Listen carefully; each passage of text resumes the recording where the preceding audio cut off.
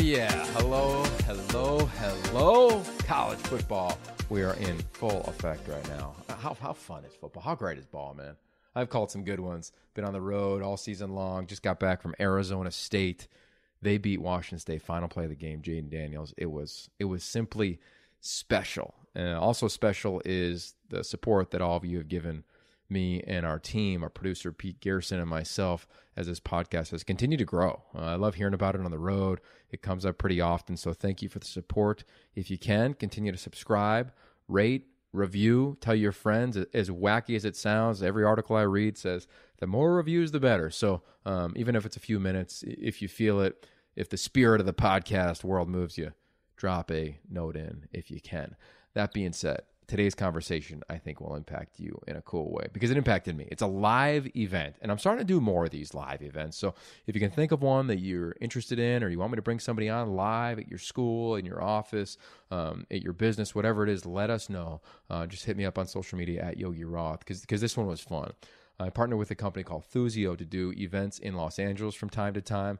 This one's a blast because it's with Antonio Gates. Antonio Gates is a lock to be a Hall of Famer. He's an 8-time Pro Bowler. He's 5-time All-Pro. He's big time. I don't know if he's going to ever play again. He's still a free agent as a tight end. He played for the San Diego Chargers and the LA Chargers. But his story is amazing. I think we all knew about him as an athlete, but I don't think we knew the why behind him not playing college football. And I think it's really special. I remember when I was in college at Pitt, and you heard about him getting drafted. I can remember some of the guys that I played with. They were basketball players like Chevy Troutman. That's an old school name who got tryouts in the NFL.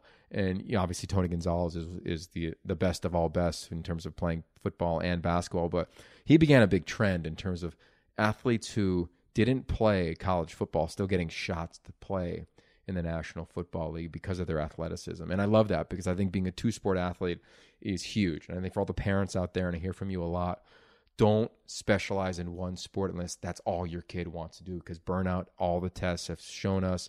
It's a great study by the Aspen Institute. We'll link in the show notes that really showcase that burnout's real.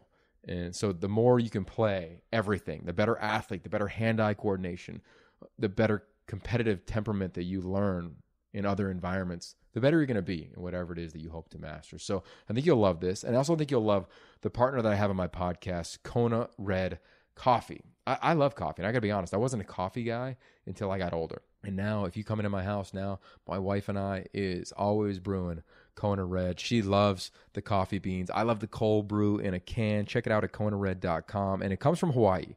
And I love Hawaii. Who doesn't love Hawaii? But if you know about coffee, you love Hawaii even more because of their nutrient-rich soil. Because every coffee cherry is handpicked at peak ripeness. So they got it all. Cold brew. They even have a juice, a Hawaiian Cascara juice. They have the coffee in a can. Sam Darnold, he loves drinking that for the New York Jets. He's a part of this company, as I am. And I'm really proud to have them as a partner of this podcast. And we're going to be doing some more events as well. So we'll make sure that we keep you posted in our newsletter. If you missed anything on the newsletter, just subscribe at yogiroth.com. So check out Kona Red. Find them at Vons, Albertsons, Pavilions, Ralph's, Bristol Farms, Sprouts. I see it at Whole Foods when I'm traveling around the Pac-12 footprint as well. So check it out. I love it. It's a catalyst to conversation. And sit back. If you're in the morning and you need a little pick-me-up, sit back and have a little cup of coffee because you're going to enjoy this conversation live with Antonio Gates. All right. Well, we wanted to make it feel like a basketball game. That's why we packed it in like this. It feels just like you were playing high school basketball in Detroit, right? Well, college, too. Kent State was kind of small, so yeah. I like it. Well, Antonio, it's a pleasure to have you here. These events are really fun, and like we talked about earlier, ideally when we have these conversations, we're hoping that you guys can take something away to your businesses, to your families, to your kids, something along those lines. So I want to begin with something a little different. I'm obsessed with the word wonder. And the wonderment that athletes have sometimes. We're laying in our bed at night, we're looking up, and we're wondering about what we're going to do in our life. And we're utilizing and tapping into our imagination. You have one of the most, if not the most unique careers in the National Football League. So I'm curious, as a kid in Detroit, what was your wonderment like in your imagination? Well, it was trying to exceed expectations for the most part.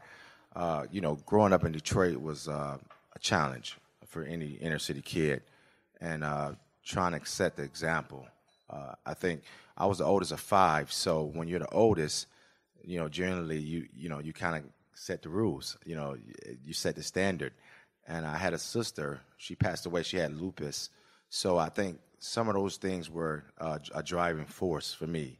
And I think every night when I didn't feel like getting up, or I didn't feel like going to practice, I think my environment, my family, and most importantly, my little sister was something that I used as a tool to continue to push me.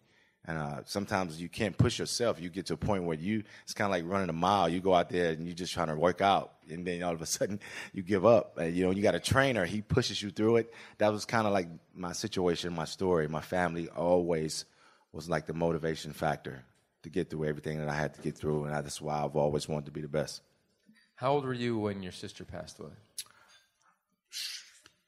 34. Yep, I was 34 when she passed away. It's amazing for me because she passed away so late in your career. Mm-hmm. Was that a driving force for you since you were a child and started to fall in love with sport? Well, she's had lupus for a while, so I always seen the struggle, and more importantly, I seen the struggle with my family, and I think that itself is just the biggest force that you can have for any human being. Is your family, your friends, the ones you love. And I think for me, it was always about them. It was always about, I wanted them to have a better life than I had. I wanted them to grow up different than I grew up.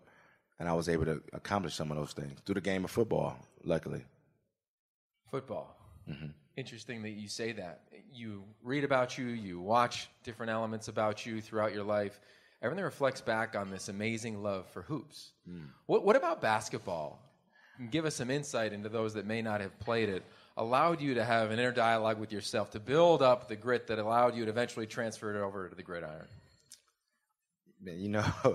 This is probably the most asked question because I love the game of basketball. It was unfortunate. To me, it didn't matter what you decide in your life, God trumps everything. That, to me, that's the end of the story. So I wanted to play basketball, and I went to school to play basketball. And football was, I use this analogy what most men would understand. It's like going to the prom, and you got 2 girls you got to choose from, and one wants you and you want the other. And that was kind of like how basketball was for me. I wanted basketball, but football loved me so much. I was like, well, that's the one I'm going to go with. So, and that's how it ended up being for me. So, that's classic. I think what was really interesting when reading about you is when you go to Michigan State, you're going to go play for Nick Saban. And they got a basketball coach in Tom Izzo. These are 2 of the most historically successful coaches at their respective craft. What drew you to that place? And then what inside yourself? Again, that inner dialogue that athletes, that all of us feel at some point in our lives. What allowed you to say, I got to make a move? Because you made it relatively early in your collegiate career. Well, you have 2 voices. You have your mind and you have your heart. And, basketball was definitely my heart. So I tried it, and then as I got older, and as I started realizing a lot of people doing plan B, you know what I'm saying? So you have plan A is what you love and what you want to do and what you drive and strive for, and then you have plan B, what, realistically settles in. And I think that's how I felt. I started making those choices in terms of I have to do what's right as a man. So football was giving me an opportunity to make money for my family, and it was, for the most part, a shoe-in. Like I said, they loved everything about me. They loved my size. They loved my speed. Basketball was more, they always wanted to see me do it again. They always wanted to see me do more. They always wanted to see the next opponent. They always wanted to see a bigger opponent. And I was like, wait a minute now. I'm averaging 20 points a game. So that's how it turned out. So that's interesting. So plan A was? To play basketball. To play basketball. Plan B was to play football. Mm-hmm. You go to school A, mm-hmm. first school, to play both. Mm-hmm. Doesn't go down for a variety of reasons. You find yourself in junior college. When did you make the decision on, okay, I'm going to go chase basketball, and I'm going to go do this, versus maybe the sport that size-wise, projection-wise, even coming out of high school, was the one that could make you the quote-unquote, as you just said, the most money? My happiness was important, too. at the time. I was 17 when I went to college. So my happiness at that point was everything for me. And I spent so much time, I had countless of hours in the gym playing basketball, man. So, you don't really give up when you have that type of, impact in terms of how much I put into the game. So I wanted to see how it went. And it's like the game of life is the game of sports. In my opinion, you adapt as you go along. Like the first kind of quarter of my life, I was like doing well, and then it started getting rocky with the game of basketball. So I started making adjustments that was necessary. And that's like sports. I relate everything to sports in my life. That's kind of what I did. The ones who, in my opinion, has the most success is the ones that's able and have the ability to adapt. And that's just what I did. Where did you learn, or who guided you towards the idea of, I gotta do what makes me happy? I think it's just more of a, I'm not big on religion. I have a spiritual, I'm more spiritual. So I just think when I would do something, I just know if it felt right. I was the oldest. Keep in mind, I was the oldest, so I had to kind of go through the trials and tribulations and bump my head all the time. I had I'm rehabilitated, So, I went through a lot, and then all of a sudden, what felt right always played a major factor in my choices, what felt right. Sometimes I couldn't see it. It was cloudy. My vision was always cloudy for the most part. But if I couldn't see it and it was cloudy, I tried to go off how I felt, what was the right decision to make. And it turned out to be great. I don't know about you, but I grew up playing basketball as well, and I always remember the basketball court was where I figured out all of life's problems because it was just me and a hoop. Yeah. For you, was that the place where you sought refuge and where you could go to figure out, okay, maybe I gotta give football a shot, go to Michigan State. Nah, my heart's saying this, go to College Sequoias, just be a hooper. Well, for the most part, I had like a soundboard, if you will, where I seen guys who I played against, and I seen what they were able to do. I got friends that went to the NBA, and I got friends that went to the NFL. So when I put myself in that category, I say, well, what about my friends that went to the NFL? How did their career, how did their life turn out? And what about my friends that went to the NBA? When I would watch the guys that I would, quote unquote, in the same class of talent with, the ones in the NBA tend to always was on the fence, if you will. So they were always, going from team to team, 10-day contracts. I'm like, dude, that ain't going to work. You know what I'm saying? And the friends in football were more like, high draft picks, getting the big contracts and, doing the right thing. So that's, I tried to make my decision based on some of those elements. And, like I said, it turned out great for me. I think that's just amazing because you're talking about the decision to go play football, but you went to college to play hoops. Mm-hmm. You could have easily said, I'm going to go get in a couple years as a tight end somewhere in the West Coast, wherever you wanted to go. How come you still stayed with hoops, even though it seemed as though you knew you were eventually going to potentially go back to football? Well, this thing is the uncertainty. The NFL teams were so intrigued with my ability to move at my size. I wanted them to continue to imagine that. You know what I'm saying? So I didn't want to go play, and then they say, oh, this guy can't play. You know what I mean? So I'd rather you'd imagine something than actually have saying, oh, he can't do this. So that's why I didn't play football. I said to myself, I'm a part of something special. I was a captain in basketball, so I just felt like that was more important. And then football was still, a big part of, my recruiting process. So I said to myself, it didn't make no sense to go out and play for Kent State where they can now, have their checklist and say, this is what he can and can't do.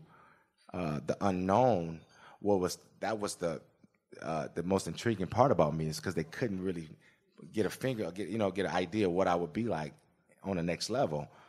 So I just used it to my advantage. I said, nah, man, I ain't gonna play. Y'all gonna have to pay me to play. So then that's what happened. Wow. Well, Nick just said I got married. I was in Bali, and a lot of people in Bali make money helping people predict the future. I think you could totally be like a healer right now if you wanted to go over there and help people figure it out. I mean, the vision of that is next level. I've never heard anything like that. You didn't play a snap in college, and you were like, NFL scouts are going to fall in love with me. And there wasn't anybody that did what you did. After you, everybody who's 6'6", played college basketball, power forward, are trying out as a tight end in the league. So with that being said, when you organized your tryout, your pro day for the league, I feel like you knew you had an ace in your back pocket. What was that experience like? Yeah, I mean, it was like having a draw 4 card in Uno, man. It was,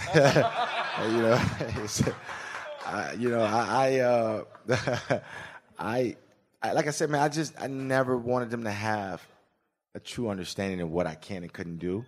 And for the most part, I knew I can, like, run and jump. And I let them, like anything, you put your best foot forward. And that's kind of what I did. I was like, look, all they got to do is come see me run and jump, and then I'll be good. Like anybody, any human being, you put your best foot forward. And like I said, man, I'm blessed, so that ended up working out. I'd like to say so, yeah. It ended up, you did all right for yourself, man. Yeah. You did all right. The transition, though, putting pads on, getting going. You could run, you could jump, as you said. Was it hard? Was it more challenging than you thought? Was the mentality from a basketball floor to the gridiron, was it totally different, or did you feel as though you were preparing yourself when you were an undrafted free agent? Yeah, well, that part was more challenging. To see guys at that size, 280, 300 pounds, moving the way they were moving. I was accustomed to playing against taller players, but they were a lot smaller, thinner. So I was blown away by the ability of some of the football players that I had a pleasure to play against and play with. But I think my mentality, which allowed me to be the player that I became, is that, I control what I can control, which was my hard work, my effort, my mental toughness. Those are the things that I was able to control. So, I just came out every single day to get better. I didn't worry about what everybody else was doing. I didn't worry about the stigma of what a good tight end was like, what this tight end played like. I said, look, this is who I am, and I stuck to myself. I was true to myself, and then that became a pattern, you know what I mean? So then all of a sudden, I look up, and they were saying, just be yourself, and it worked out. Yeah, I'd like to think you'd agree. Football is the ultimate team game. Absolutely. Every snap, you got to do your deal. But you come from a family where boxing was important, where you're on your own, where you literally, as you just said, take care of yourself. Did that play into effect at all in terms of your mindset when you entered training camp in San Diego? It did. I mean, I did your research too, by the way. Yeah, it did. Boxing was a big part of my family, but I think the environment probably had more of an impact than anything. I think growing up where as an inner city kid, just having to overcome certain things, violence, drugs, so many stipulations you have to overcome. And I think that, when I would get here and when I got to San Diego, I would see, quote unquote guys complaining a lot. That's what we say in the locker room. That's a term we use. But from where I'm from, it was an opportunity that need to be met. And I think I use that as motivation. If you were going to complain, then you're in the wrong profession. I was that kind of player. I was like, look, man, I ain't got time to complain. I got to make it happen. If you're trying, you're probably failing.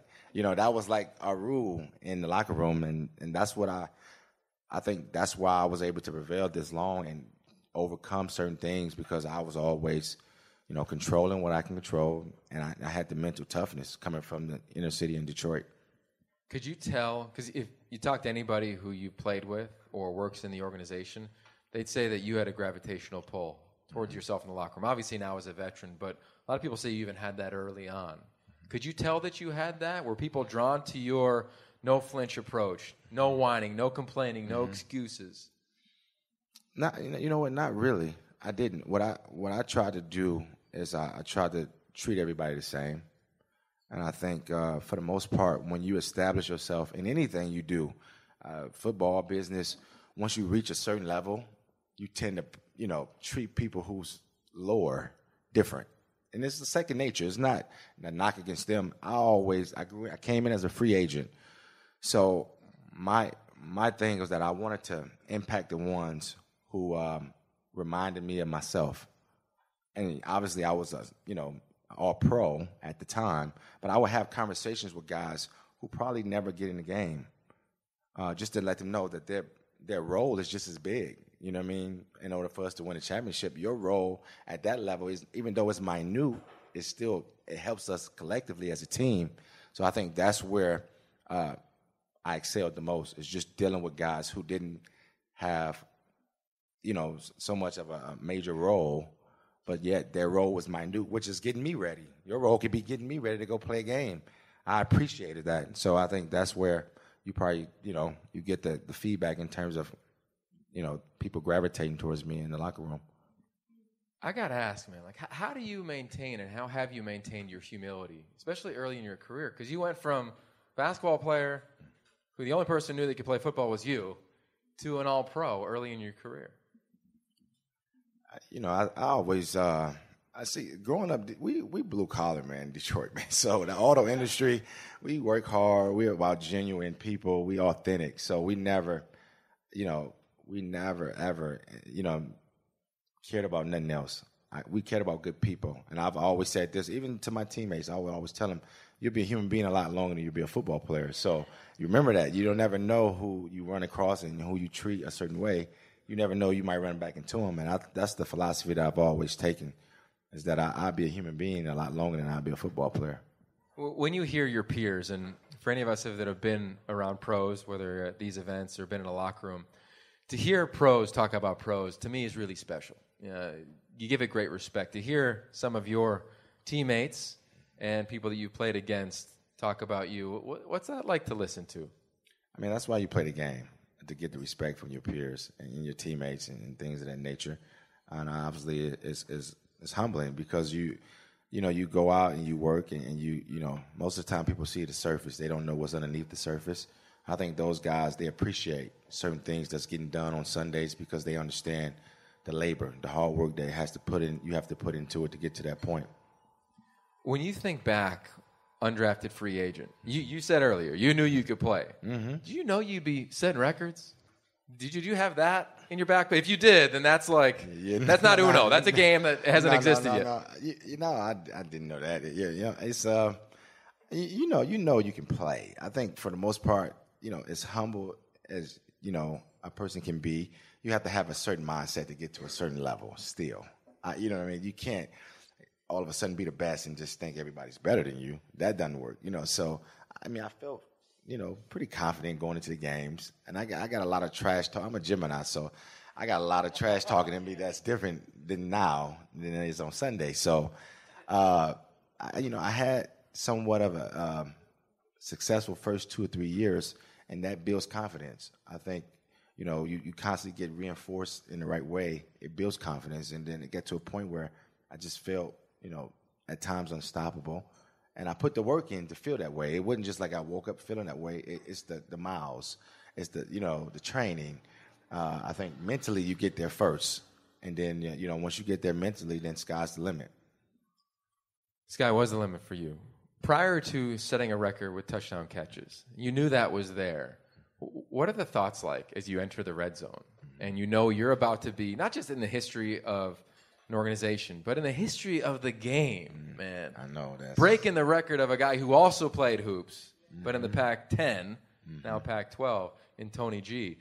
What was that like prior to it, knowing it was dangling in front of you? It's unfortunate, because I was so close to the fours, I hadn't really appreciated it as much.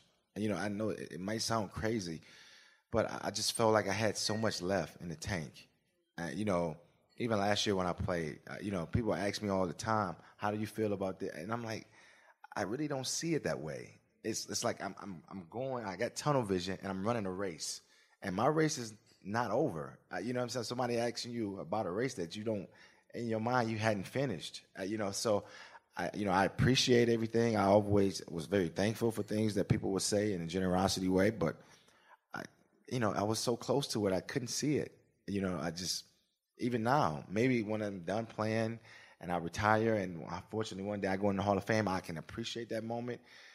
But I still had so much left that I was just constantly the next step, the next game, the next week.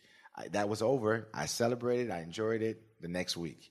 I mean, that was my focus and that was my mindset all the time. So, like I talk a lot about basketball now, and I didn't do it when I played. I talk about how good I am now in basketball, but I didn't do it when I played. So that's how I felt. I couldn't see it, man. I was so close to the forest, I couldn't see the trees. Well, we're going to let you see it one more time. Let's roll that clip of the great play that he made to set a new record. When you watch that, I'm curious, what are you watching? What do you see? Footsteps of, in terms of like my high school, college, pro, just all the things I've been through, all the hard work, countless hours, the pain, suffering, it was worth that one moment. And that's kind of how I see a glimpse of my whole life in the past and what everything I've been to get to that point. When I watched it, I saw your teammates. Mm-hmm. I saw the greatest sign of respect with them sprinting. I'm sure some were coming off the sideline to come find you. Yeah. When you're laying on the ground and guys are loving you like that, in a historic moment, you knew that moment was coming, even if you didn't want to give it a ton of shine. Mm-hmm. How is that? Take us inside the helmet there, because I don't think any of us, no offense, will ever experience breaking the record in the NFL for touchdown receptions. It became emotional, believe it or not, man. It's weird how things affect you in a different way without even knowing it would affect you that way.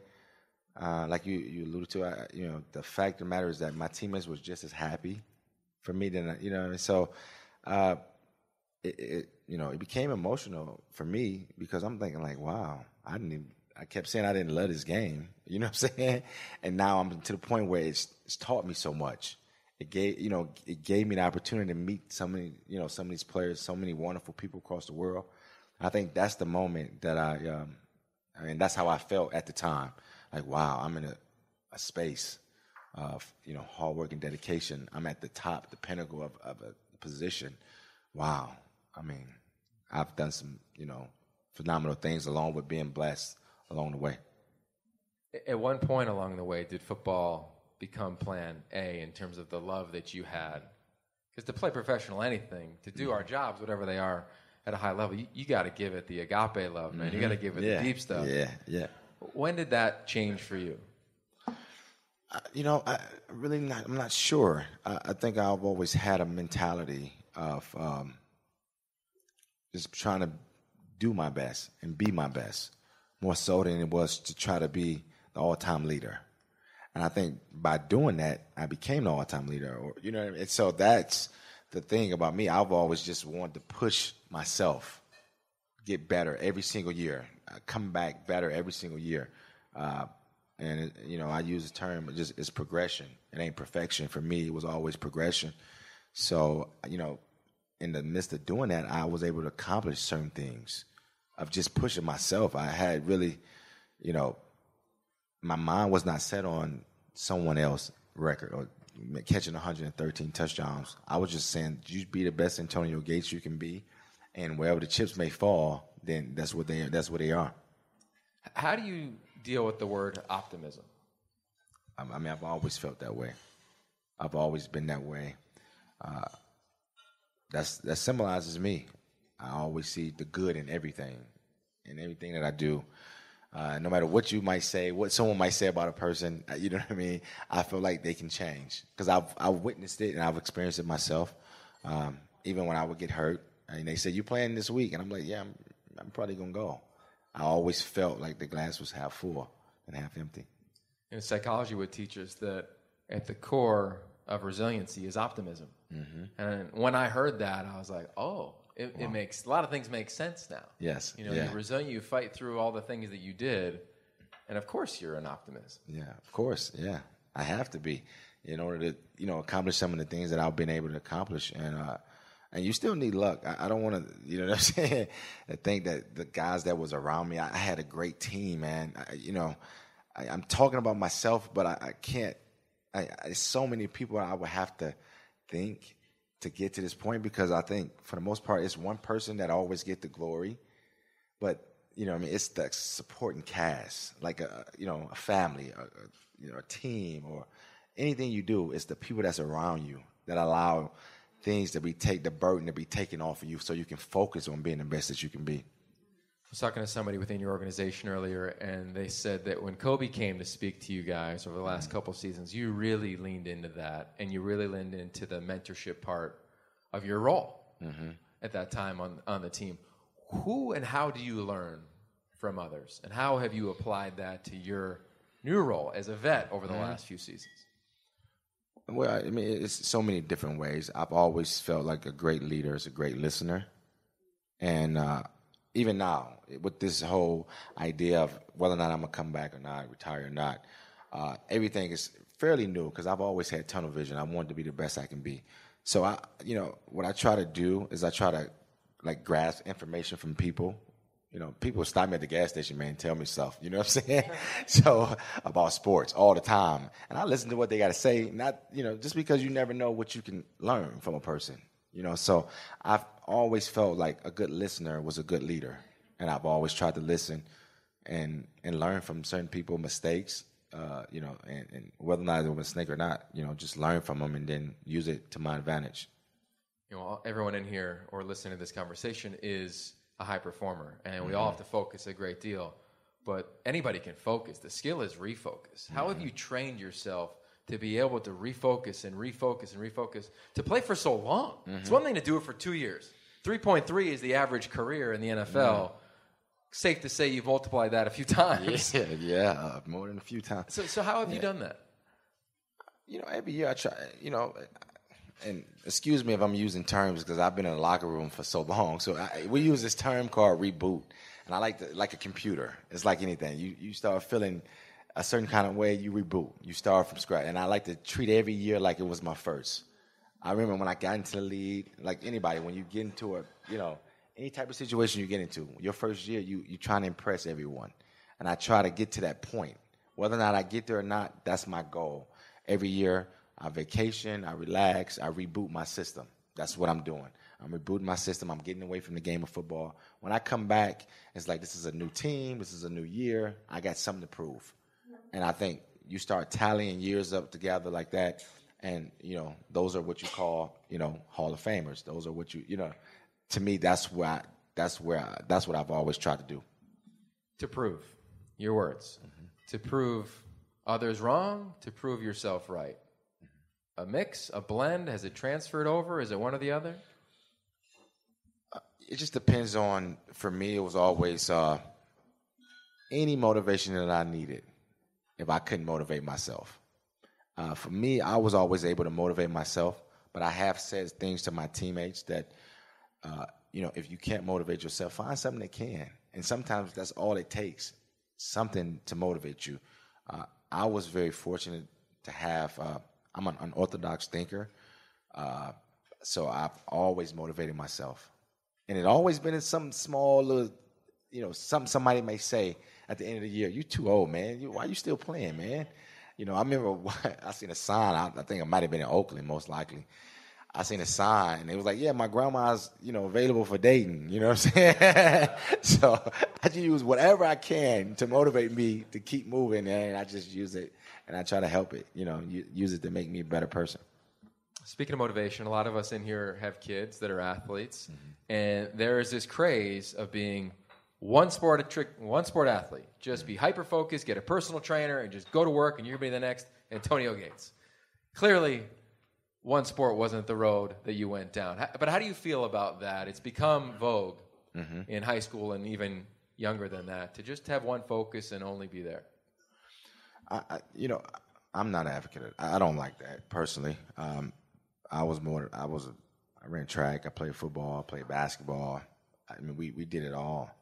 But, nowadays, the generation, everything has changed.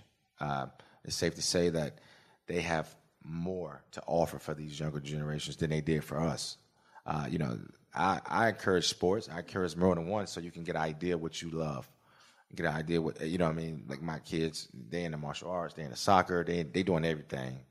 So they get an idea what they like. To me, it serves you a better purpose to be more well-rounded. So you can never feel uncomfortable in certain spaces. But that's my opinion. I don't believe one sport, you focus on that one sport because I'm doing plan B. So it was a lot of people probably doing play, so it wasn't plan A that got me over the hump. It was plan B. Had I not played football, I would never had another option. And I think that's why I would never say do one sport. You've been around a lot of unique leaders, whether it's Phillip Rivers, Drew Brees, a bunch of different coaches.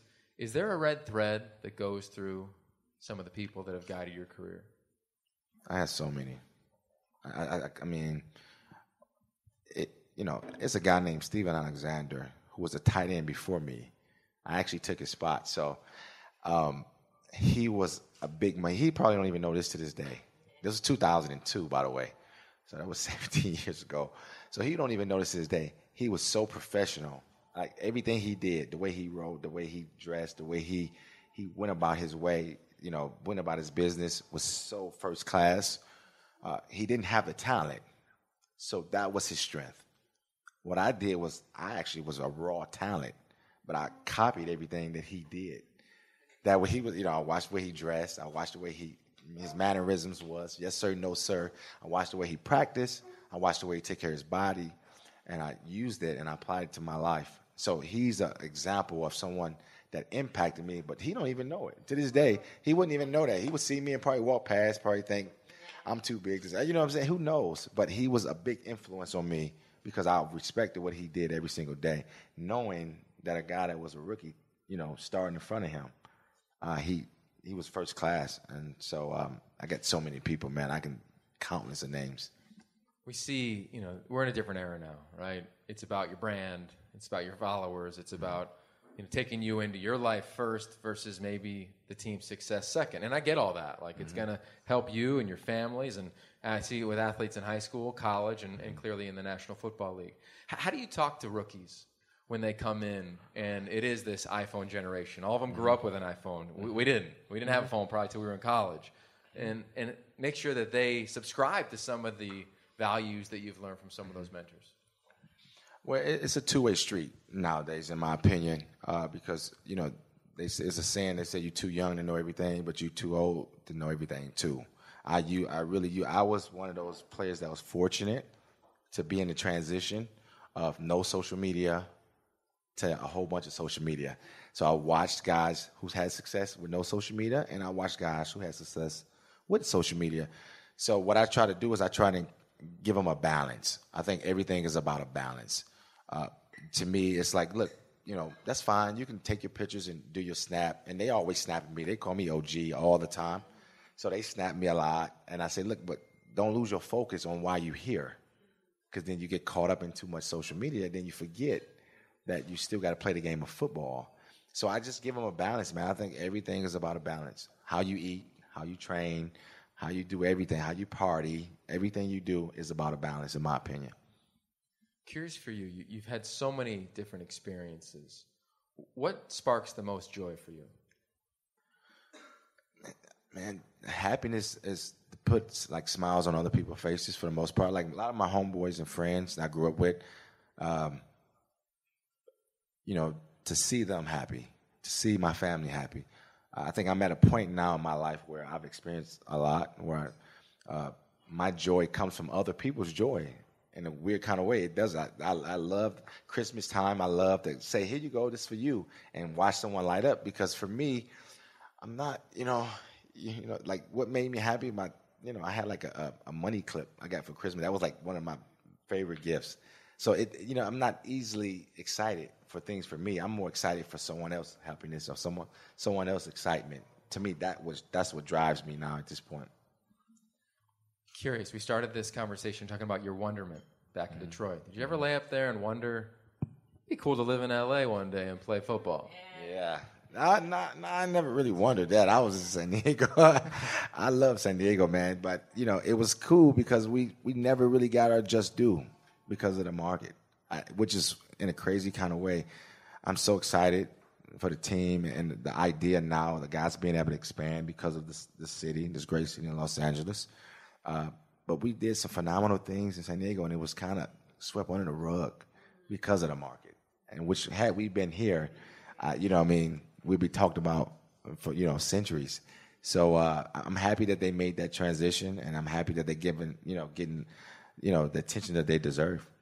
You've been a part of many transitions, multiple colleges, multiple sports. Transitioning into LA, I mean, it doesn't get any bigger than that. Were there times, and if there were, what were they, when you were surprised? And you're like, whoa, I didn't expect this from Los Angeles. I think the welcoming when we got here, because, like I said, I've been playing since '02, so, I felt like we was going to be like the stepchild out here, man. All these Raider fans and Ram fans. And then our first training camp, it was pretty impressive to see the city kind of rally behind us in a way where they supported us. And I think that was, to me, I was like, wow, I'm impressed. No matter what they say about LA and San Diego, y'all good to me. So it was good, man. I think that's beautiful. I've lived in LA for almost 15 years now. There's probably a majority of us are transplants to a large degree. But I think this city opens people up or welcomes people with open arms. For you, did you feel that, even only playing here for a couple seasons? Well, I did, because for me, I just always felt like this was, the Raiders fan base. So, and they were well aware of my name, and you know what I'm saying? So for me, it was phenomenal, because I just didn't think that they would welcome me the way that they did. When I say me, because me and Philip was the longest tenures on the team. Everybody else was fairly new. So when we got here, it was just, the love was just unbelievable. And I was happy that we ended up coming. So we got to ask. You alluded to it a few times. Doesn't seem like you're ready to sit back and look at your highlights, even though we got to look at a couple of them tonight. Where do you stand right now, and how do you deal with it? Because you seem just beautifully at peace right now with where you are in your career. It's the process is what kills me when I have to think about the process, because I said to someone earlier, because you have like levels of everything you do. For my level, it was 6 a.m. to 6 p.m. Going to sleep at 8. Mentally, I had to continue to get to that point. So I think, right now I'm at peace, because I put so much work and time over the course of 16 years. And now I'm just like, if I go back, I would definitely make that choice in September. I'm not going through training camps. I'm not, because once I go back, I get back into a certain mind frame of just continuing to, work hard and apply myself correctly. And if I can't do that, I would rather not do it. So that's the dilemma with me. If I can't apply myself at a point which I know I can have success, which I've been doing for the last 16 years, if any inkling comes up where I want to move or I think about something else, then that sport is not no game. You can get hurt really fast, So I'm just at that point in my life now where I'm just, I'll probably make that choice in September after training camp. You referenced you played for a long time. What do you know for sure about this game? Continuity, sacrifice. I mean, there's a ton of things that I try to implement because I've been the captain for a while.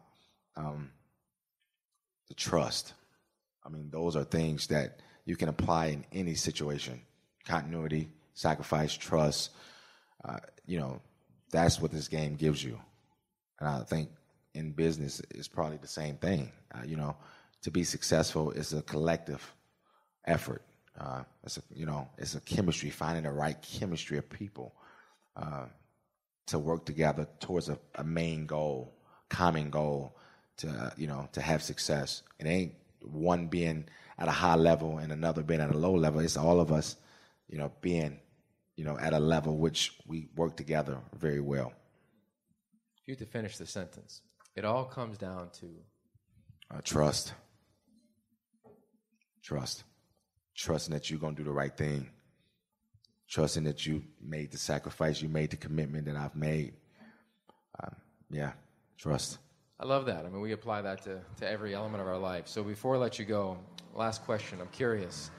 What is it now in your life? You've been so committed to play, to sport, whatever craft it may have been over the last 20 plus years now, college and the pros. What is it that you're seeking?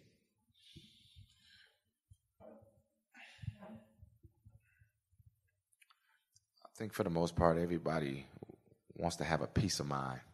For the most part, I think that's what I mean by that is, just being at a space where you're very comfortable. You're not worried about finances. You're not worried about traveling. You're not worried about nothing. You're just at a peace of mind, happiness. I mean, I think those are the two things that you sum up. And the reason why I say those things is because, when you're not doing something that you've been accustomed to doing, sometimes you can get unhappy really fast. And I think I hear that a lot from guys who retire, and they get to a point where they're not playing sports, or they're not with the team, or they don't have that camaraderie. Then they get real unhappy. And I to me, that's what I seek the most. It's, happiness, peace of mind. Because ultimately, that's what we have when we play. When you see us jumping around and we making plays, that's all joy and happiness. And I think you can somehow find it, but it's just hard for us because we are used to the, dopamines from playing football are like no other, man. And it's just, hopefully I get it in some other aspect of my life. There's this great study that I'll leave you guys with. TCU just came out with it, that if you do anything 400 times or plus, you begin to connect synapses in your brain. You begin the road to mastery. Mm-hmm. But if you do it with joy and with play, it only takes 10 to 20 reps. Wow. Not surprised you've had the career you've had, my man. Appreciate it, man. Yeah. Let's give it up. Ladies and gentlemen, the greatest tight end of all time, Antonio Gates. So we actually have our friends at JPMC and Rick allow us to ask a question. I'm wondering what your vision for the future is. I know you're currently still in your race, but the vision for the future to give back in terms of really anything, giving back to the younger generation. Where do you stand on that? Well, I've been a part of Detroit for a while, about 10 plus years, and I've always felt it was important. It's always important to see someone who has success that you can identify with. To me, that's very important for young kids.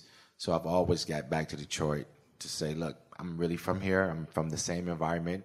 It can happen. Because so many kids and so many younger generations, they see things on TV that's, it's all the bad things that they see. They don't see the good ones.